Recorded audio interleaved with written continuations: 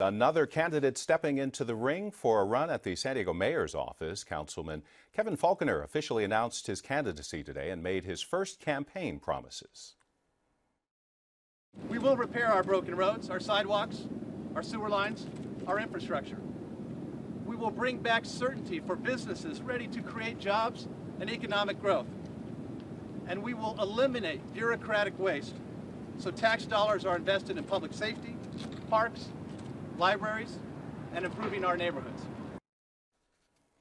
16 others have already filed notices of intent to run in the November 19th special election, including former Assemblyman Nathan Fletcher. Our media partner 10 News reports former city attorney Micah Geary is expected to announce his candidacy on Monday.